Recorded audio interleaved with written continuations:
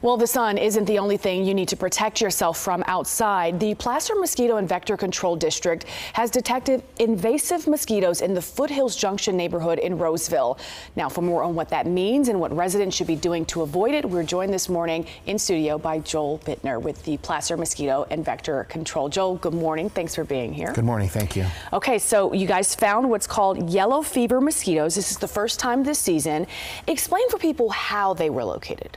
So we have an invasive mosquito surveillance program. So our technicians set traps in likely areas, and this is our 5th neighborhood in Placer County since 2019 that we're detecting these mosquitoes. I see. Okay, so one of the things that I read about this specific kind is that they often carry diseases. At this point, do we know if anyone has contracted anything from them? It's a good question. We're not aware of any human transmission of diseases, so we're not concerned about people getting sick.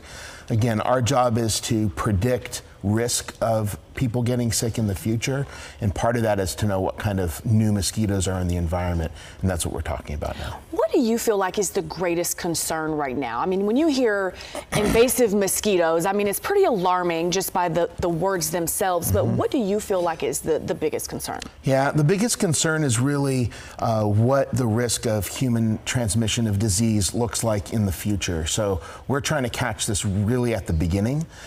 So pretty much all mosquitoes have the capability of spreading some sort of disease. We're all familiar with West Nile and the Culex mosquitoes. This just brings another kind of mosquito with its possibility of spreading disease with it. We want to make sure we identify where they are. If we can get rid of them early on, we're going to try to do that. And if not, well, then we'll have the information to make sure people stay protected. And speaking of getting rid of them, you guys are doing a plan right now. What does that specifically entail? Yeah, our invasive response plan is to identify early new infested areas. We will send out our technicians, go door to door. These mosquitoes like very small cryptic areas of water to reproduce in. So these are flower pot pans and yard drains and things like that. So we're going to go and look for those areas.